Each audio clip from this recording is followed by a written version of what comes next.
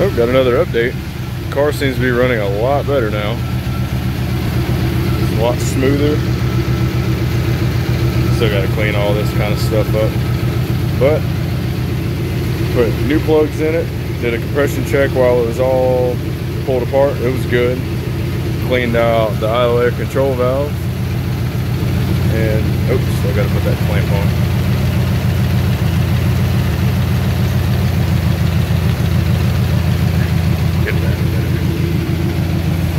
But seems to be running pretty good now. Gonna make sure that it doesn't overheat. Got a little bit of oil leaking from the filter relocation. You gotta probably need to put some tape on the threads to get that figured out. But for the most part, she's running well.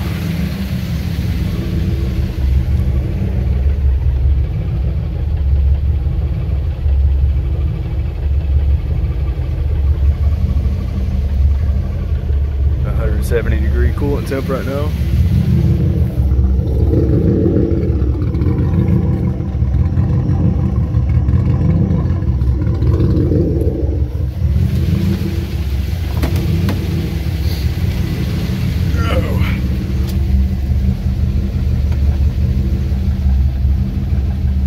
Had to put a few gallons of fresh gas in it. That might have been part of the problem too. But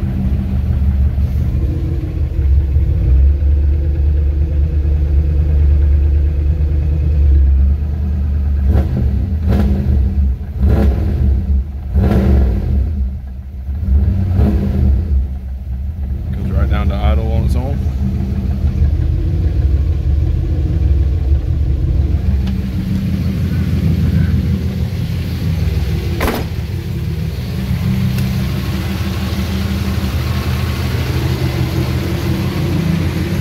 A few more little drips of oil down here, but so I'll get that figured out.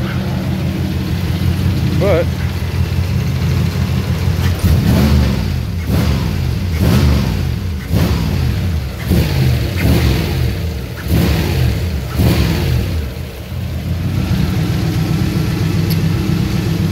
be good to go.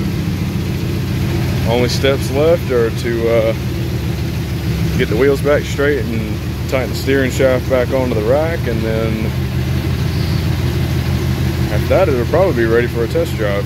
I'll have to clean up all the hoses and harnesses and everything like that and make sure it's all stitched up, but shouldn't be too far away from being able to drive.